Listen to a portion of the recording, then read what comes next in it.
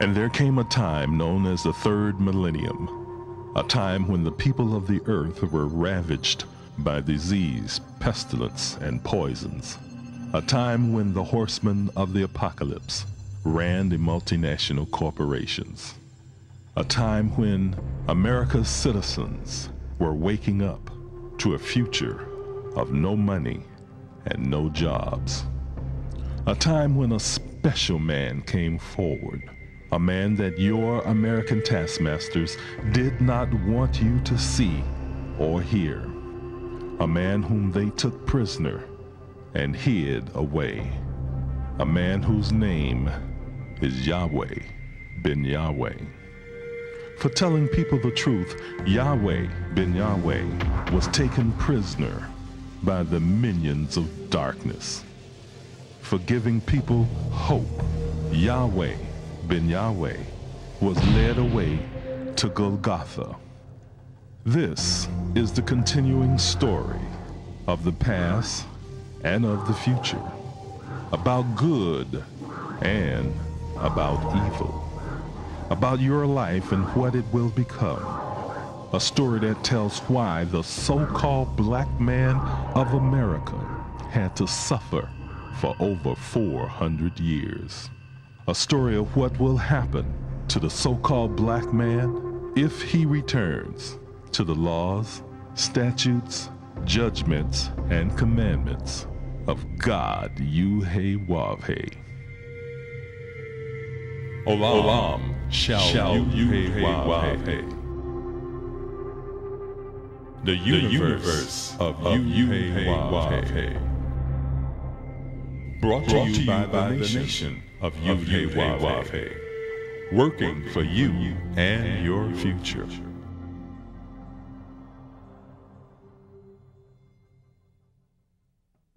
Good or evil, life or death.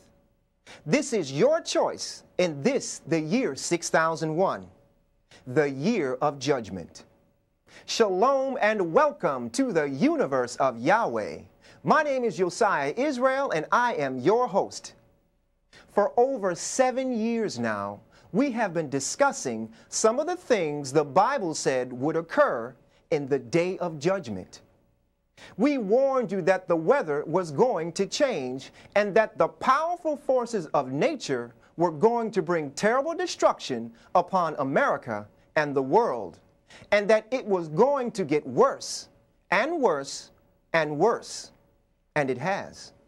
We alerted you that violence in the public schools was going to increase, and it has. We showed you in the scriptures that forewarned of wickedness in high places. And we are witnessing today gross misconduct and serious crimes being committed by some of our highest elected officials. What lies ahead for America and the world is nothing less than the proliferation of deadly diseases and plagues as foretold in the Bible. But there is hope. The Bible tells us that at the end, the Messiah would be revealed. And at that time, he would save the righteous from this impending destruction. That one, the Messiah, is Yahweh ben Yahweh. So we invite you to join us in the universe of Yahweh as the Messiah is revealed.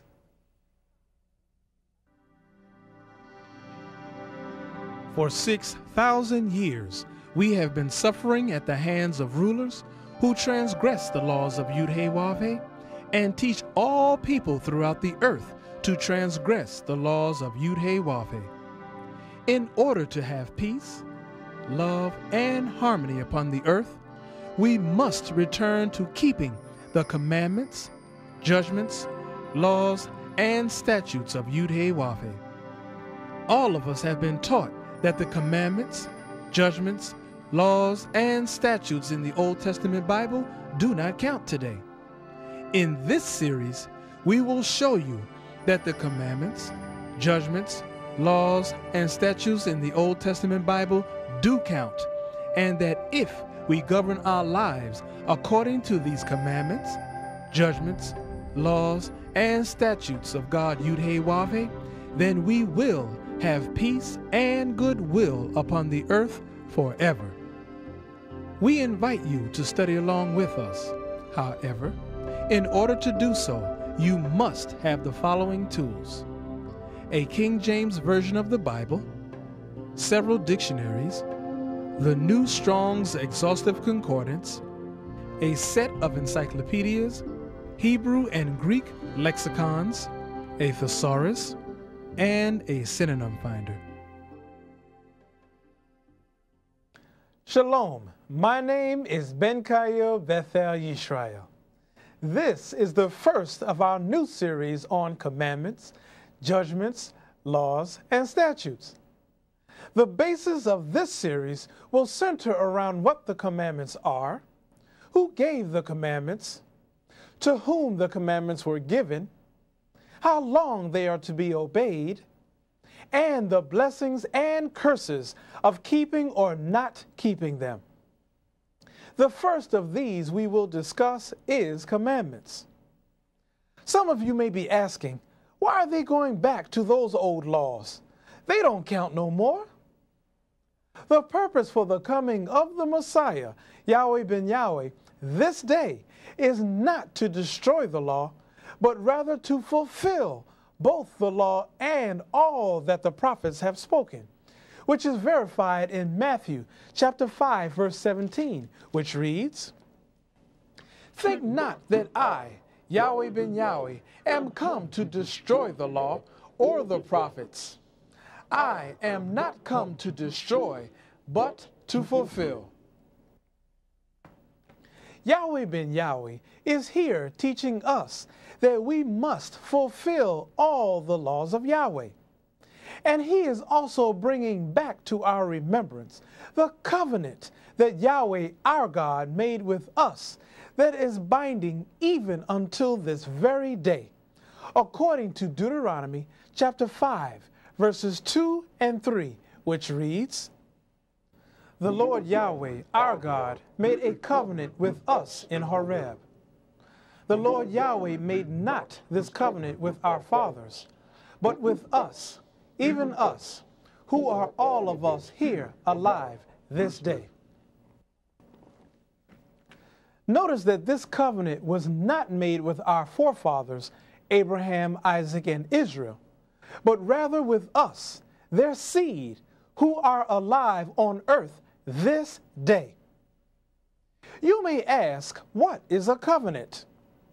According to Webster's Universal College Dictionary, copyright 1997, page 187, covenant is defined as the conditional promise made to humanity by God as revealed in Scripture. Conditional means something demanded as an essential part of an agreement. A promise is an assurance that something specified will be done. Through the scriptures in the Bible, Yahweh ben Yahweh is revealing to and assuring humanity that in order for Yahweh to keep his promise to us, we must fulfill that which he demands of us to keep all of his laws, which is the essential part of the agreement. One such conditional promise is written in Deuteronomy chapter 28, verses 1 and 2, which reads, "And it shall come to pass, if thou shalt hearken diligently unto the voice of the Lord thy God Yahweh, to observe and to do all his commandments, which I command thee this day." Now this is the conditional promise, "that the Lord thy God Yahweh will set thee on high above all nations of the earth. And all these blessings shall come on thee and overtake thee, if thou shalt hearken unto the voice of the Lord thy God Yahweh." The essential part of this conditional promise is that we hearken diligently unto the voice of the Lord our God Yahweh, to observe and to do all his commandments, which he commands us this day. In order for Yahweh to fulfill his promise, we must be obedient to that which he commands us to do, which is in accordance with Deuteronomy chapter 7, verse 11, which reads, Thou shalt therefore keep the commandments and the statutes and the judgments which I, Yahweh, command thee this day to do them. When we shall have fulfilled our essential part of the agreement that we made with Yahweh in Horeb, then he will fulfill all the promises he made to us this day. Today's program shows us that the laws of Yahweh do count until even this very day. Next week, we will dispel one of the world's greatest myths, and that is the commandments were first given to Moses. We will show you that the commandments were not given to Moses first, but rather to Adam in the Garden of Eden over 6,000 years ago, which was before Moses. I bear witness to you today that the Messiah, Yahweh ben Yahweh, is here. I bear witness to you today that the Mahdi is here. I bear witness to you today that Shiloh is here. I bear witness to you today that the great light is here. I bear witness to you today that the Grand Master of the Celestial Lodge, Architect of the Universe, is here. I bear witness to you today that the Enlightened One is here. I bear witness to you today that the one all religions have been speaking of for almost 6,000 years is here. Thank you for listening, and join us next week as we continue our discussion on the commandments of Yahweh.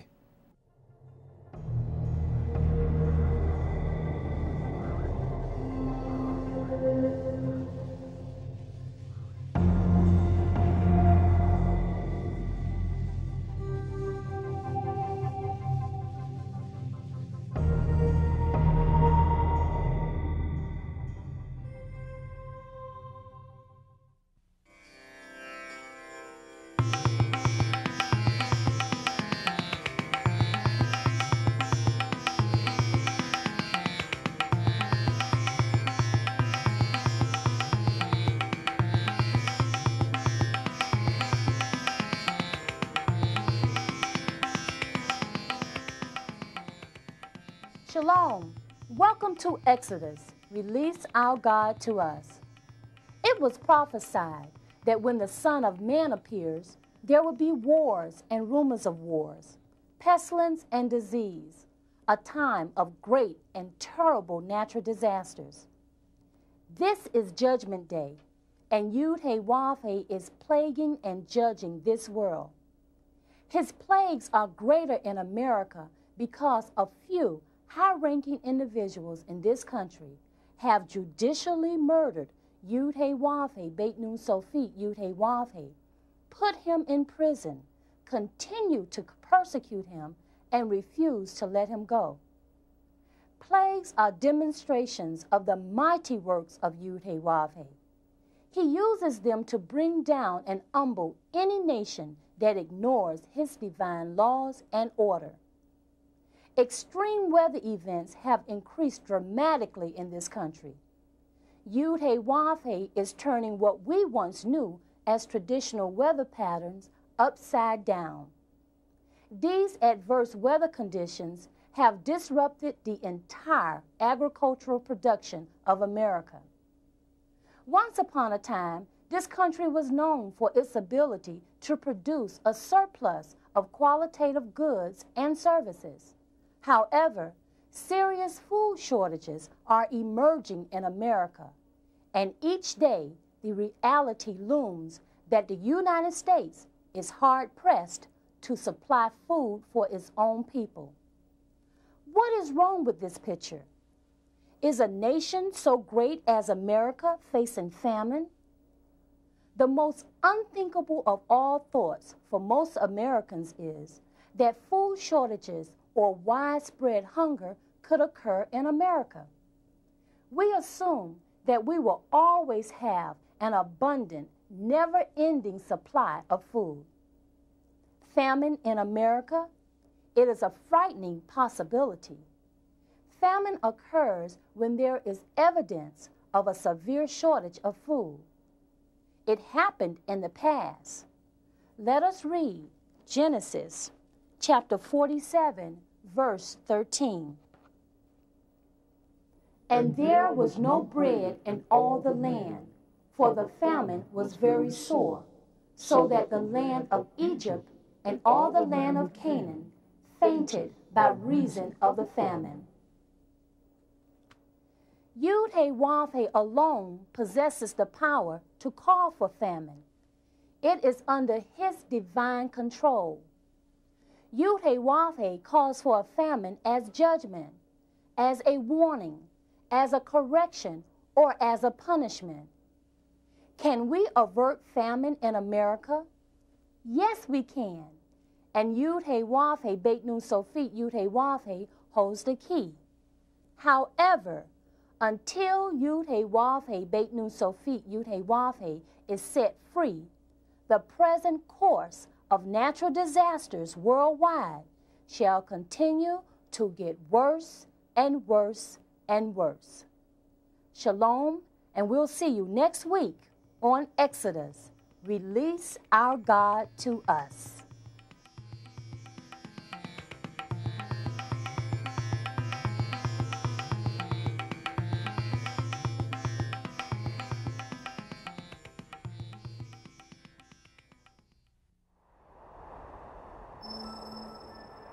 Who is worthy? Who is worthy to open the book? Who is worthy to open the book and loose the seals thereof? And in the midst of the 7 candlesticks, one like unto the Son of Man, clothed with a garment down to the foot, and girt about the paps with a golden girdle. His head and his hairs were white like wool, as white as snow, and his eyes were as a flame of fire, and his feet like unto fine brass, as if they burned in a furnace, and his voice as the sound of many waters. At the end of time of evil rule, the Anointed One, the Messiah, shall appear.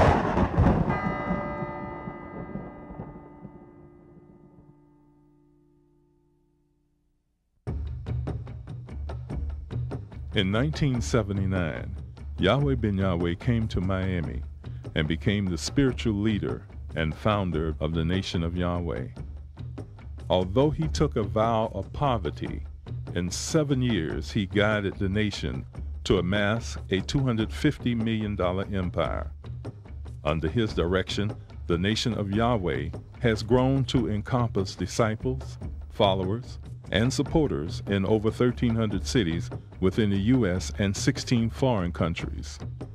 Yahweh Ben Yahweh is bringing about changes in the lives of individuals and is giving the world the keys to success in life, politically, economically, educationally, socially, and spiritually. This series is entitled The Messiah Revealed. First, let us get an understanding of the meaning of these words, the, Messiah, and revealed.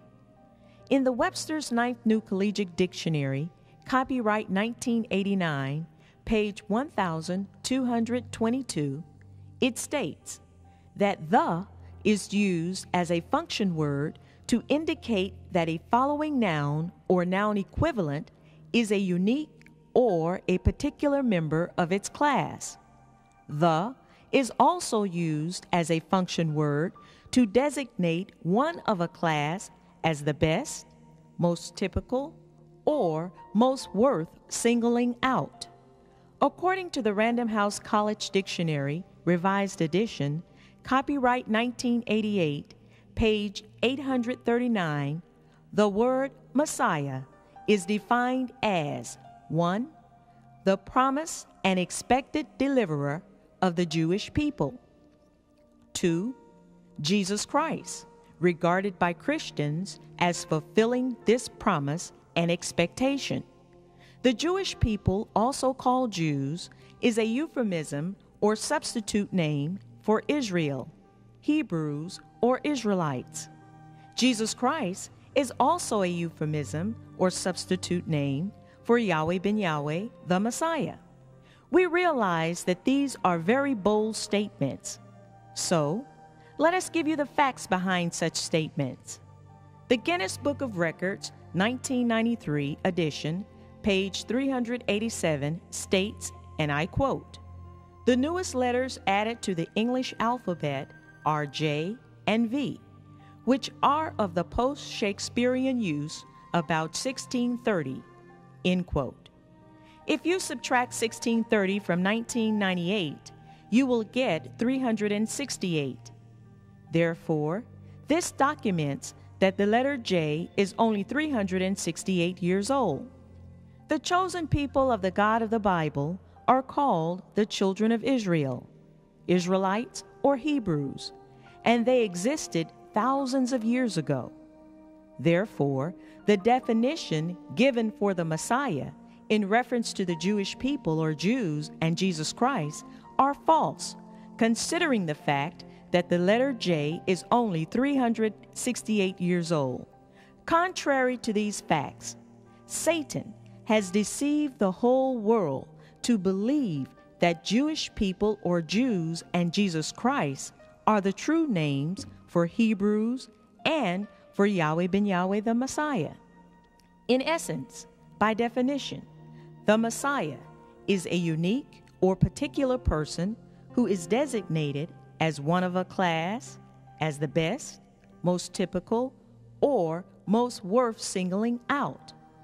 The Messiah, Yahweh ben Yahweh, is the promised and expected deliverer of his people, the children of Israel. Who are the children of Israel today? The children of Israel are the seed of Abraham. Genesis chapter 14, verse 13 tells us that Abraham was a Hebrew.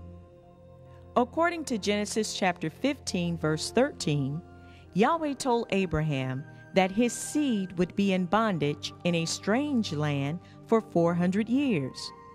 The only people who have been held in bondage for over 400 years in a strange land are the so-called blacks of America.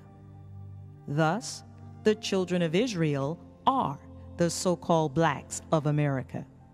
History shows that we were freed physically in 1865, but mentally we have never been freed because we have never been given back that which was taken from us, the true knowledge of our God, history, culture, language, name, and land.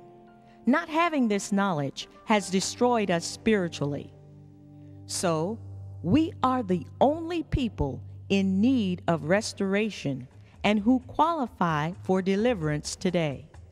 Therefore, the Messiah, Yahweh ben Yahweh, is fulfilling the promise and the expectation of the present-day Messiah, who is the deliverer of the true Hebrew people, the so-called black men of America.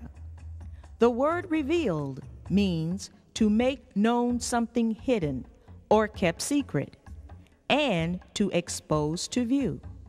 In this series, The Messiah Revealed, we will be making known and exposing to view that which has been hidden and kept secret about the Messiah, Yahweh ben Yahweh. We will also be showing you that he is the unique and the particular person who has been designated as one of a class and as the best, most typical, or most worth singling out as the Messiah. In addition, we will be showing you that he is the one who was promised and expected to come to deliver his people, Israel, from breaking the laws of Yahweh. Also in this series, we will be bearing witness that the Messiah, Yahweh ben Yahweh, is here in the flesh as prophesied in 1 John chapter 4, verse 2, which reads, "Hereby know ye the Spirit of God Yahweh. every spirit that confesseth that Yahweh ben Yahweh is come in the flesh is of God Yahweh. So, as we begin the Messiah reveal, we want to confess that the Messiah is here on the planet Earth in the flesh and in the person of Yahweh ben Yahweh. Remember that this is the morning of the third day, and I shall rise again. I am the resurrection.